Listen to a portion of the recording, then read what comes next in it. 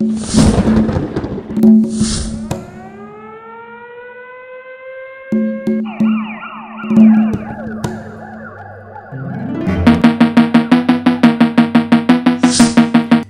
patient is called Tim. Tim Joe is 49-year-old and father of 6. Tim Joe used to be a successful businessman. But since his car rental and sales company collapsed, Tim has been struggling after the drop in travel and sales due to the pandemic in 2020. This forced Tim's company to file for Chapter 11 bankruptcy in February 2021. And Tim still has about $3 million in debt.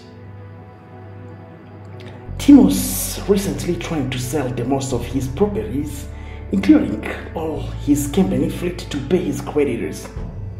Unfortunately, all this came with high negative impact on his health, and Tim has then been expressing symptoms of burnout, depression, and high blood pressure. Last year, he was admitted 3 times in the heart emergency room due to hypertensive crisis. Tim was several times advised by his doctors to take a break from his work, but creditors could not allow him to be compliant with medical recommendations. So Tim kept on working harder and harder, trying to pay his debt so as to be able to save his business again. Today, Tim woke up well, took his breakfast, and drove to work as usual. At 10 p.m., Tim suddenly fainted in his office after having complained of severe headaches for half an hour. Colleagues called an ambulance and Tim was brought to the emergency room.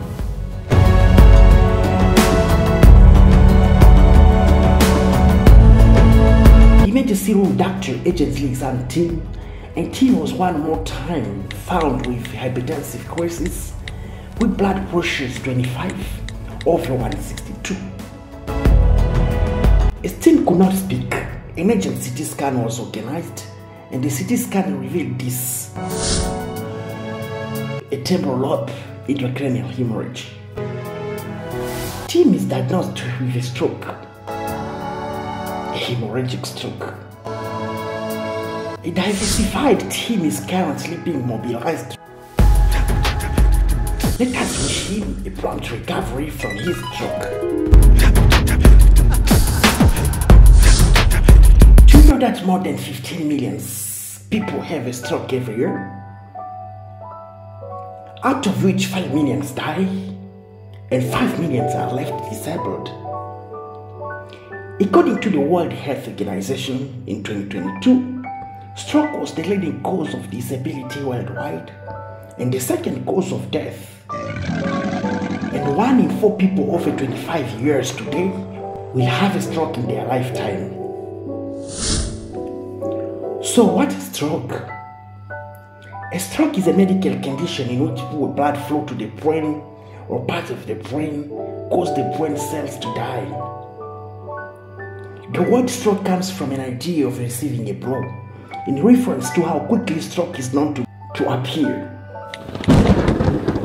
Other names for strokes are cerebrovascular accidents or CVA, cerebrovascular insult or CVI, brain stroke, etc.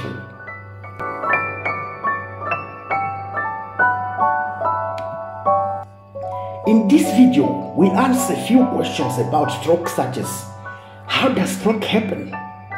What are the symptoms of a stroke? Who does stroke happens to? What are complications of stroke? How do we treat stroke? How do we prevent stroke and its complications? We recommend you to watch this video to the end so that you don't miss any information. And as we continue, please subscribe to our channel now and activate the notification clock. So, how does stroke happen? A stroke happens in 2 main ways. Number 1, a blocked artery can cut off an area of the brain. This is known as an ischemic stroke, and this is more than 80% of all strokes. The second type of stroke happens when a blood vessel leaks or breaks into the brain, making blood to spill into the brain tissue or in tissues surrounding the brain, and therefore causing tissue damage. This is called hemorrhagic stroke. Number 3, a cryptogenic stroke is the term used to refer to strokes for which no definite cause can be identified. Criteria and different definitions as the causative classification system will be explained in other videos on this channel very soon.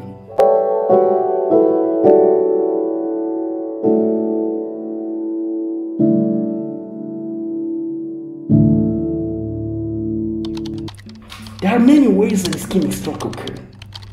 The first one, a clot thrombus is formed locally into a brain artery, cutting blood supply to a part of brain.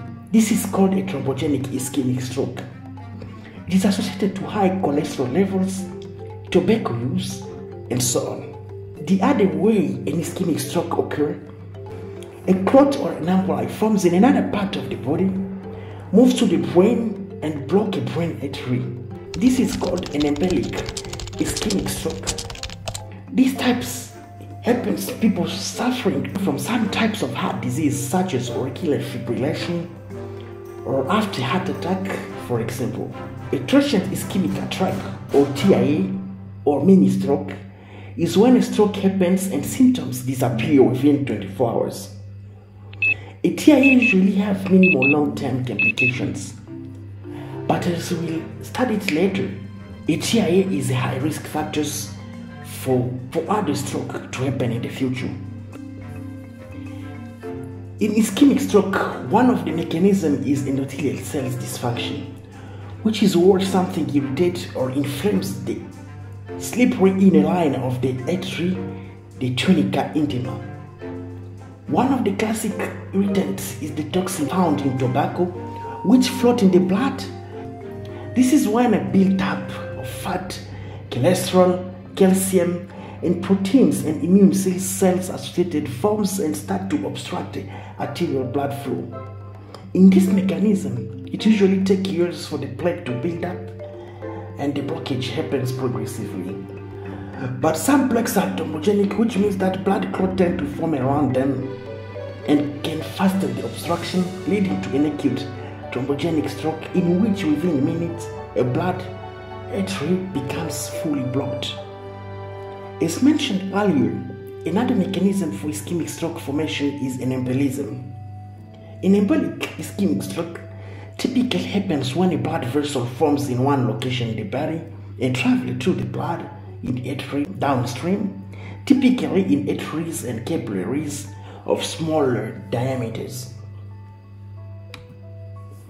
This blood clot typically forms in site of atherosclerosis, but can also form in the heart. For instance, stagnant blood flow in the heart or other parts of the body may lead to clot formations. In the heart, for example, blood can stagnate due to a condition called arterial fibrillation or after a heart attack. In arterial fibrillation, stroke appears when clot forms in the left atrium, but clot forming in the right atrium tend to migrate to the lungs, leading to a pulmonary embolism instead.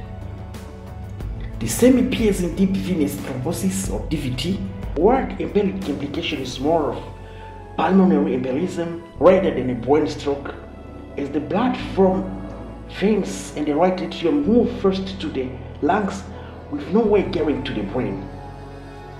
The only exception is when the patient presents an anterior receptor defect, which making blood to move directly from the right atrium to the left. But regardless of how it happens, ischemic stroke forms brain lesions with two zones, an ischemic core and ischemic plenum. An ischemic core is formed by the brain tissue, which will ultimately die from ischemia. But an ischemic penumbra is a brain tissue preserved for a period of time by collateral circulation and will survive if the blood flow is reestablished quickly enough. There are few ways hemorrhagic stroke happen. The most common is hypertension or high blood pressure. Hypertension can lead to hyaline arteriosclerosis, which results from the elevated hydrostatic pressure pushing the proteins out of the blood vessel lumen into the interstitial space within the blood vessel wall. Over time, as these proteins deposit into the blood vessels, the blood vessel becomes stiff and fragile and therefore more vulnerable for rupture. Hypertension can also cause bulges in small arteries called microaneurysm. These aneurysms are called Charcot-Bouchard aneurysms. This aneurysm can rupture at any time. More likely, when blood pressure reaches highly elevated levels, also called hypertensive crisis. Remember our patient Team Joe case in this video. And we recommend you to watch more videos on hypertension on this channel. Hemorrhagic strokes are also sometimes associated with arteriovenous malformation, which are a tangle of blood vessels that directly connect an artery to a vein. At times, these blood vessels can rupture, causing hemorrhagic stroke, intracranial hemorrhage.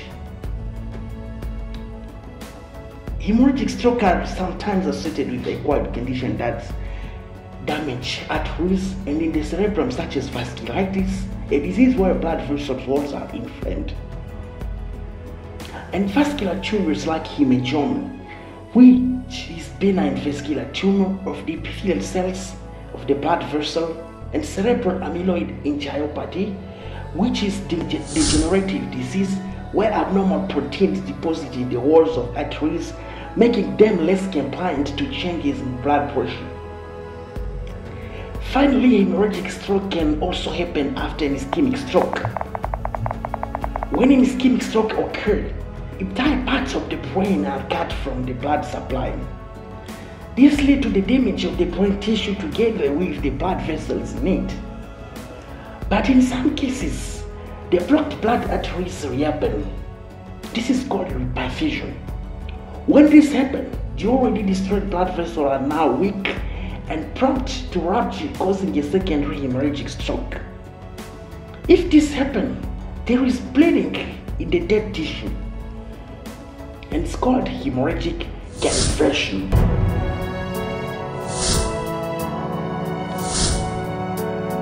Regardless the cause, when there is hemorrhagic stroke, blood starts spilling from the ruptured blood vessel, causing a pool of blood which increases pressures in the skull. Too much pressure into the skull causes more damage to the nearby brain tissue and to other blood vessels in the brain. It also means less blood is flowing downstream to the cells that need it, leading to downstream cells to suffer from lack of needed oxygen and nutrients. Healthy tissues can die from both direct pressure and lack of oxygen and nutrients within few minutes to hours. Increased pressure into the skull can also lead to the brain herniation, which is when the brain moves across the structures in the skull. These structures include the falx cerebri, which divides the two halves of the brain, the tentorium cerebelli, which divides its occipital lobe from the cerebellum, and the foramen magnum, which is the hole in the base of the skull where the spinal cord connects to the brain. For a better understanding, let's make a short recap on some basic anatomy and physiology of the brain.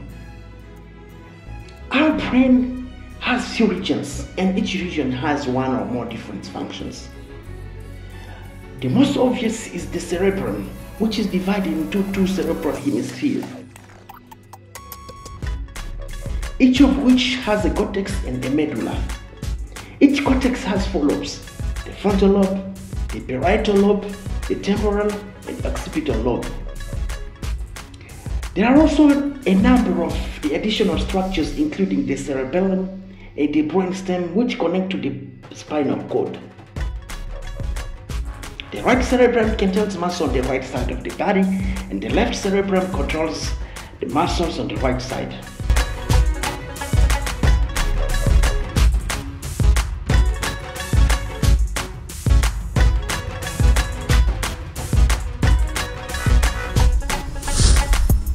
The frontal lobe controls movements and ability to make decisions, executive function. The parietal lobe processes sensory information, which makes us locate where we are physically and walking movements in a space of 3 dimensions. The temporal lobe plays a role in smelling, hearing, memory, as well as visual recognitions of faces and language. At last, the occipital lobe, which is primarily responsible for vision. The cerebellum helps with the balance and muscles coordination.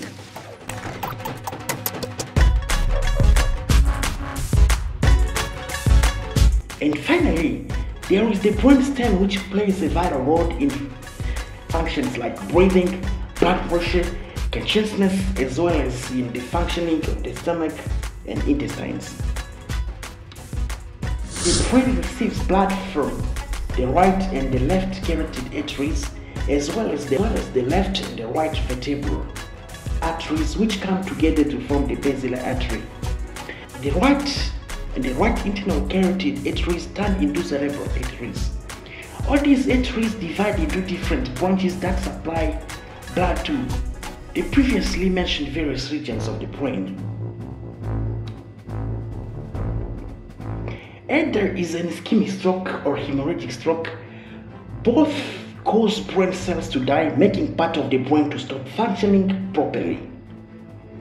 As the brain controls the whole body, part of the brain that stops to function due to a stroke will be responsible of types of symptoms the patient will present. In other words, stroke symptoms depends on exact part of the brain where brain cells are damaged. For instance, if a stroke affects the anterior and medial cerebral arteries, the patient will present a sudden muscle weakness and numbness. Number 2, if the stroke affects Broca's area, which is located in the left inferior frontal gyrus lobe, the patient will present Broca's aphasia, which is an inability to express language or speech. Number 3, if it affects the Wernicke's area, which is located in the left temporal lobe, stroke will cause Wernicke's aphasia, which is an inability for the patient to comprehend or understand speech.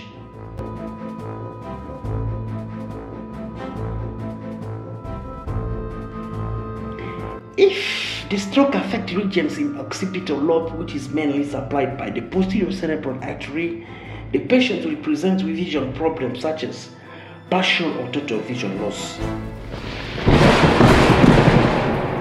In a cranium, to remember some of the stroke symptoms is first, F for facial drooping, A for arm weakness, S for speech difficulties, and T for time. T is our symptom, but a reminder that if someone presents one of the stroke symptoms, we need to call for help fast to minimize brain cells injury and to maximize the chance for a full recovery. Long-term complications of stroke are mainly disabilities, which can affect any part or function of the body, such as communication, ambulation, swallowing, and ultimately the psyche.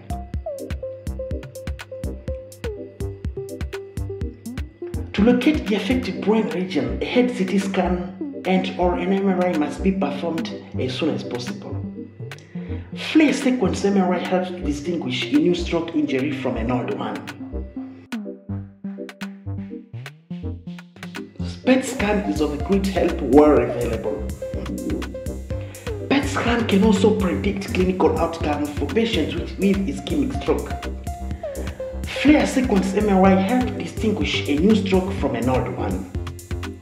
An angiography with a contrast injected into the blood can help to visualize the exact location where the blood flow is blocked within the artery. Treatments of ischemic stroke goal is reestablishing blood flow as soon as possible, particularly in the penumbra where minute count. Measures include medication such as TPA or tissue plungent activator, are used to activate natural clot destruction mechanism. Aspirin is also used to prevent platelets in forming additional clot. If TPA cannot be used, a surgical procedure called MACI for mechanical impellance removal in cerebral ischemia,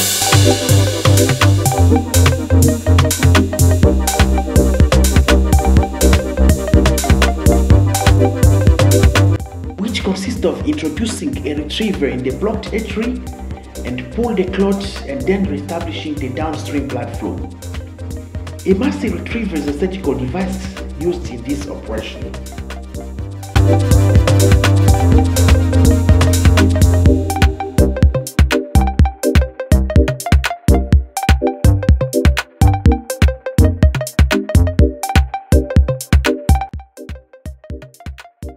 Treatment of hemorrhagic strokes has two goals. The goal number, relieve the intracranial pressure. The goal number 2, stop the bleeding if possible.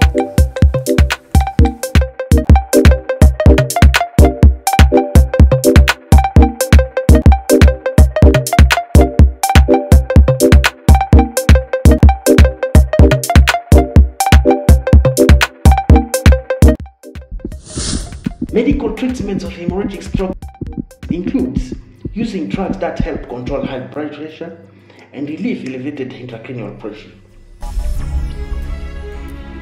But it's important to note that generally managing blood pressure in stroke is usually a matter of controversy in different schools and protocols. Surgical treatments include craniotomy to relieve elevated intracranial pressure and clamping ruptured aneurysm. Stereotactic aspiration can be performed to aspirate blood located deep in the brain tissue. This technique is computed tomography scan guided.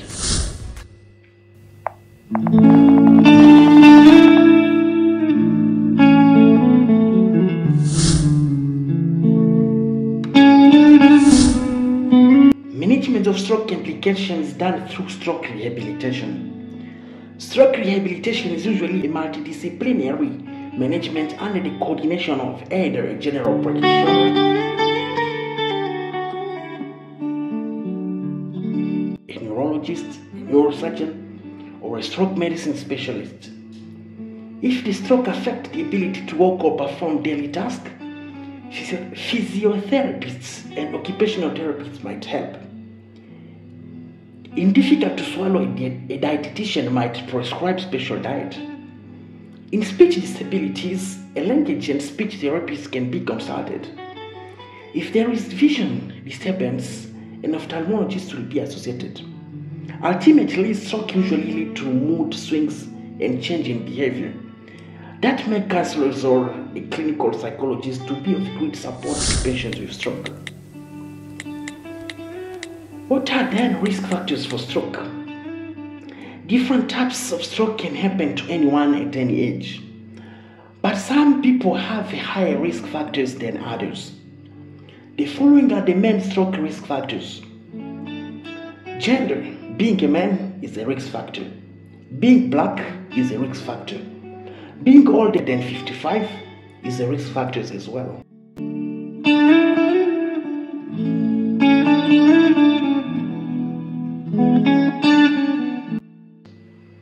Other risk factors are being obese, being physically inactive, drinking too much alcohol, having uncontrolled high blood pressure, having high cholesterol level, smoking, and suffering from heart disease.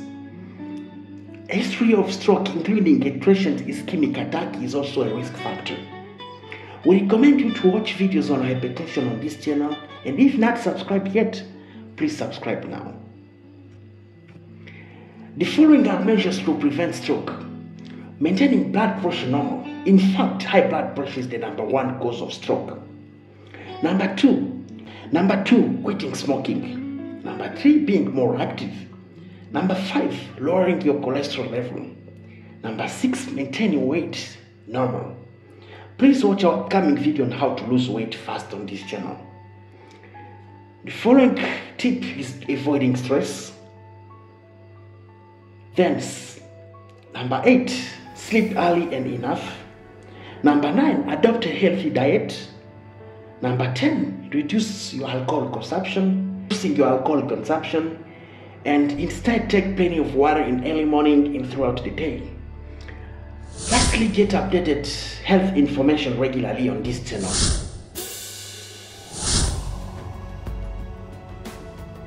I'm Dr. Eric. These channels deliver information that promotes longevity, health, and holistic wellness, as well as lifestyle safety tips. All the information provided on this channel is tailored for comprehensive holistic health educational purpose. Wow! If you haven't subscribed yet, kindly subscribe to our channel now so that you don't miss any content. Also remember to like and share videos with friends and colleagues. Ladies and gentlemen, thank you for watching. See you soon.